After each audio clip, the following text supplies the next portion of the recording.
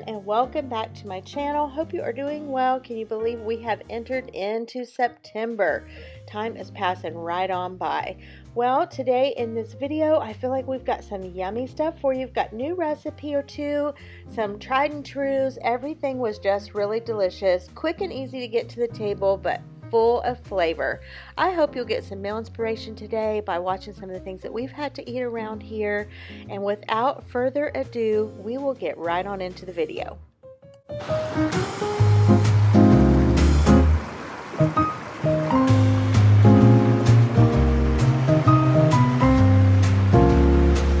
Hello everyone.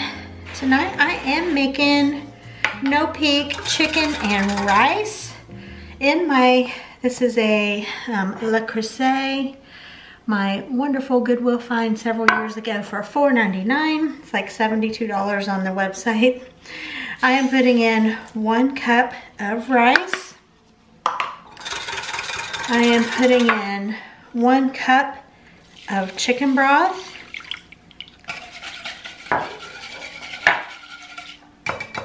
Next, I'm adding in 1 can of cream of mushroom soup. You can use any cream of soup that your heart desires. I'm actually cutting this recipe in half because James and I do not need the whole full 9 by 13 size. That one calls for 2 cans of cream of. So I've seen recipes with 1 cream of chicken, 1 cream of mushroom, or maybe 1 of those with a can of cream of celery. Sounds like to me just about anything would work. This would be my first time to make this, and I just think this sounds really good. I'm using the recipe from the Plain Chicken website. I'll have that linked below. Okay, now I'm just going to top this with my chicken and 1 more thing. All right, next up comes the chicken. This is actually just 1 boneless, skinless chicken breast cut up, and that'll be plenty for what James and I need for dinner, and we will have leftovers out of this, I'm pretty positive. All right, those are in, and then you come in with this beefy onion, or you can just use the onion, either way. For the full recipe, it takes a whole pack, and then I'm just gonna use half of this to go over my chicken breast here. So, looks good and mixed, about half a package on top.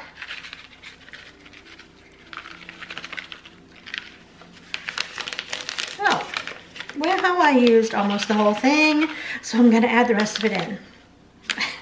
Never mind about all that I just said. All right, I think it'll be just fine. Next, you cover this, and you're not supposed to uncover it, bake it for the full time, which is, I think it says 1 hour to 1 hour 15 minutes, something like that. I'll check mine a little bit sooner because I have half the rice, half all the ingredients, minus this topping, of course, now that we put all of that in. But I will check this maybe about 45 minutes possibly, and kind of see what it's looking like. I'm excited to try this. Okay, you guys, this is 45 minutes in. It's the moment of truth. And I don't know if I told you guys I was making no-bake chicken. That's what I told my husband I was making. Woo! Oh my, this looks good. It is definitely not no-bake chicken. It's no-peak chicken. All right, I'm gonna check the temperature of the chicken, plus see if the rice is done. But I'm thinking this may be done. We'll see.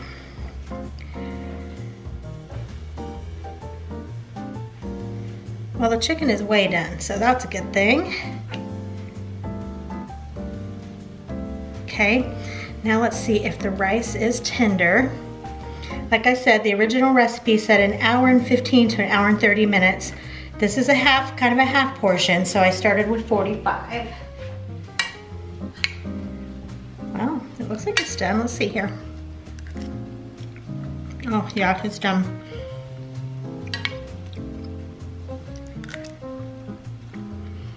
I'd say just done. So I wouldn't go any less than 45 minutes in my opinion. Oh wow. This is gonna be good. My green beans are finishing on the stove, so I'm just gonna cover this back up and let it just kind of sit here and rest for a few minutes. I think this is gonna be really good. This was a delicious meal. It could not get much easier than putting it all in the pan and in the oven.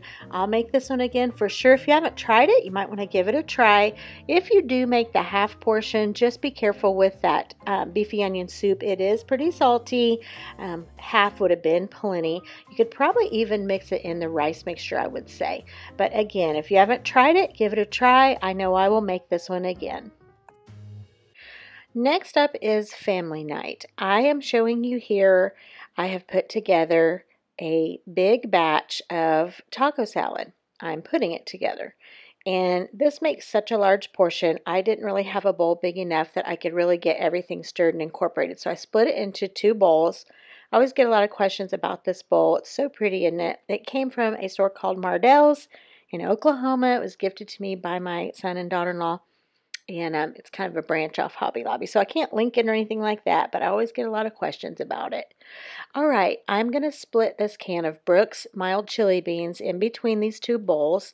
What I have in here for the base is lettuce, tomato, various colored peppers that you see chopped up there. You can put whatever you want in your taco salad, of course, but this is what I have in mind. And I'm going in with these beans. This is a really important component in this particular taco salad recipe. These beans provide so much flavor, and you never want to drain off the liquid on a chili bean. That is part of what makes them so great, is because they are already seasoned for your recipe. So I have those split in between these 2 bowls. And like I said, I'm just making one recipe of this, but it's just a lot, so I just had to split it. All right, now this may seem like a strange thing to use, this Italian dressing, but it is so good. The original recipe that my mom used to make called for Catalina dressing, and I love that one as well. I've had it with ranch dressing, and that's really good. But something about this Italian dressing, it's really kind of wangy and I don't know, the flavor blends really well with all the other things in this taco salad. So if you haven't tried it, definitely give it a try. So you just want to get everything incorporated really well. This was earlier in the day, so I went ahead and pulled all of this together. And right before we ate, I put in the final 2 ingredients. So here in my pan, I have browned up 1 pound of ground beef, and I'm just seasoning that like I would for tacos, or you can just use an envelope of taco seasoning if you have that. I usually just use my own seasoning. So garlic powder, cumin, salt, pepper, anything like that, chili powder, onion powder, which I forgot the chili powder till after I had stirred this together, and I remembered to put that in. So you just want to season up your ground beef however you want it for tacos, and then close to time for serving, I put that in because I like it to kind of, still be a little bit warm. And then you're going to add in your cheese and your Doritos or your Fritos, whatever kind of crunchy component you want in this taco salad. Next up, I am also serving for family night. I'm kind of making like a sandwich bar, all the yummy things to make a really delicious sandwich. So I'm slicing up these garden fresh Roma tomatoes. These were so good. And I just pulled together all the things that we would want on a sandwich. I bought some really yummy bread. I think it's called Everything Bagel seasoned, I think. That was really good. I had just some plain white bread, various kinds of lunch meat and cheeses, and everyone just kind of made whatever sandwich they were hungry for. And it was really, really good. This was a week that was really, really hot, so I thought the taco salad and the sandwich would be great. Look at the size of this onion. This came from our son Gunnar and Abigail's garden. It's like softball size. They had a really good turnout from their garden this year. So I'm going to get the rest of this pulled together.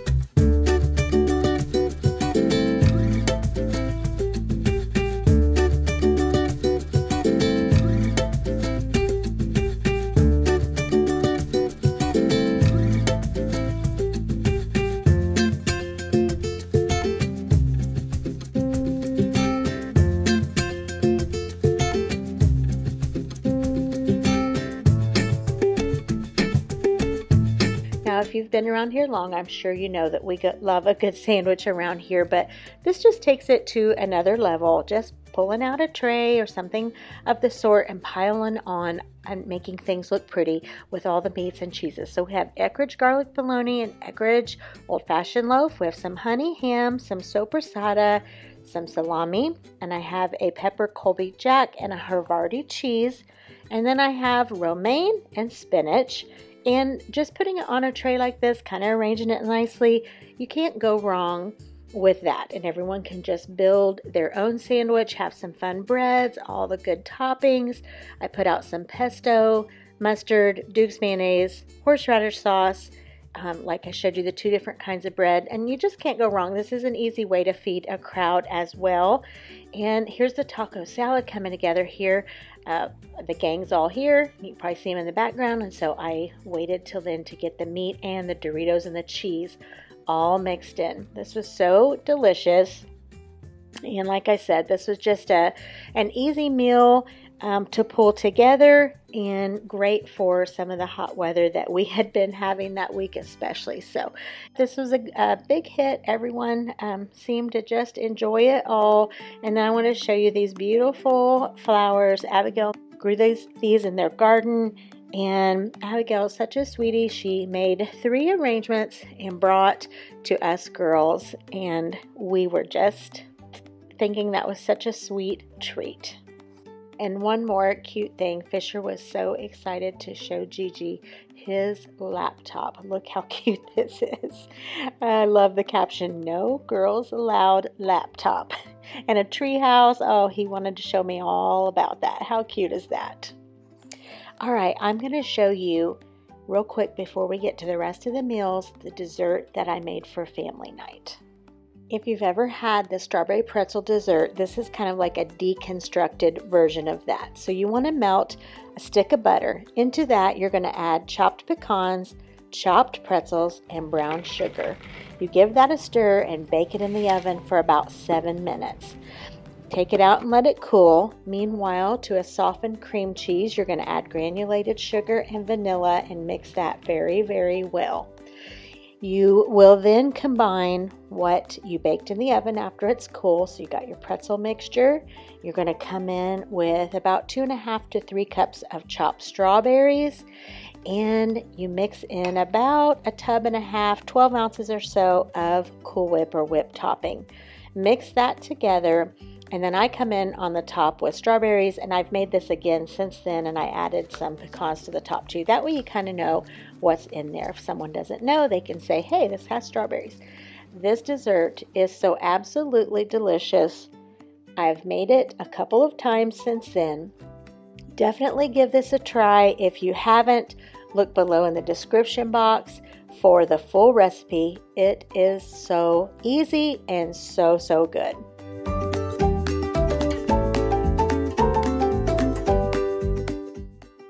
Hi guys, and welcome back to my kitchen. Today we're having the easiest of dinners, and I'm making what sounded good today, and that is chicken Alfredo. So I'm using this jarred Classico Alfredo. I'm not making my own.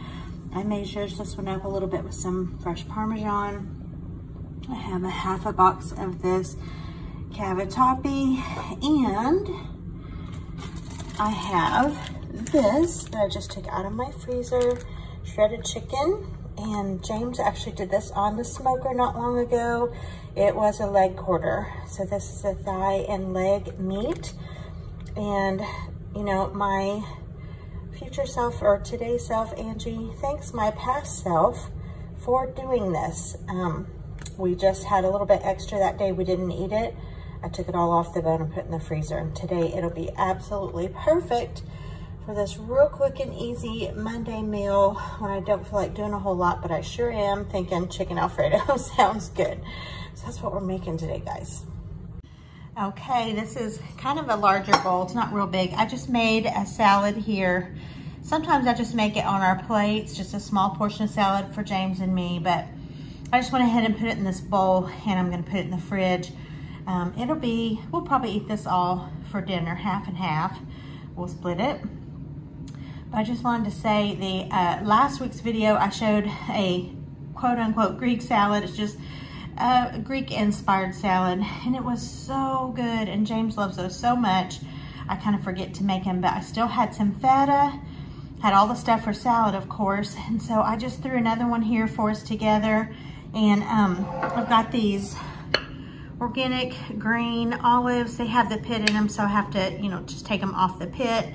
Those are down under there. So good. Let me show you the dressing I'm going to use. I used this one. It says new up here on the packaging. I used this last week in a couple recipes too. It is really delicious. So if you see this one, pick it up. If you think you'd like this flavor, it is a really good one. It's full of all kinds of good stuff in there. So I'm gonna put this over the salad and get it in the fridge.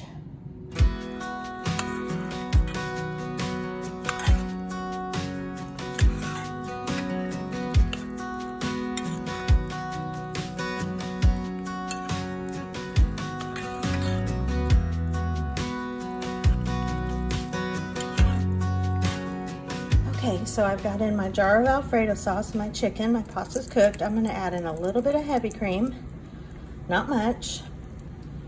I'm gonna go in with black pepper. I'm gonna put in just a little bit of butter, about 2 tablespoons. I'm gonna shake in a little bit of these Parmesan shaved parm, and I'm gonna use a little bit of this caramelized onion butter. That's gonna be my little concoction.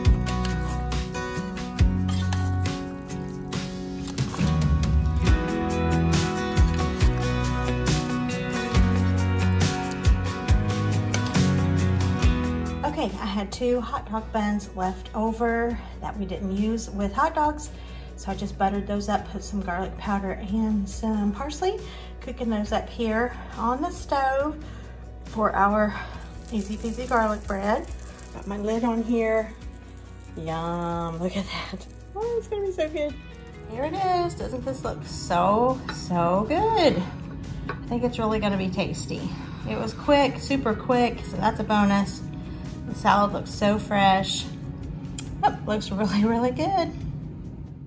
Now these last couple meals were our easier ones for the week. If you see this breakfast pizza at Aldi, pick it up. It is so good. I love it when they bring this one into the store about once or twice a year, and I get one. So it's got a biscuit type crust with some gravy on there, sausage. I added the bacon bits there myself. Just bake it according to the package directions. It crisps up so nice. And then I just made some scrambled eggs to go on the side and some tater tots. And it was an absolutely delicious meal. We really love this breakfast pizza from Aldi. And this just maybe a quick dinner, a convenience type dinner, but it did not disappoint in any way, shape, or form. This was really good. And another quick meal that we had this week was the Pioneer Woman Sloppy Joes. I've been wanting to make these for quite some time and just hadn't gotten around to it. So I made them tonight, served them with pickles, and tater tots were our side. We didn't have these two back to back, but I like to serve tater tots with Sloppy Joes as well. That is it, you guys. Thank you so much for watching. I hope you got some good inspiration. Give it a big thumbs up if you did. If you haven't subscribed, I'd sure love to have you around here. Hit that subscribe button, and I'll see you the next time. Good Lord willing, and the creek don't rise.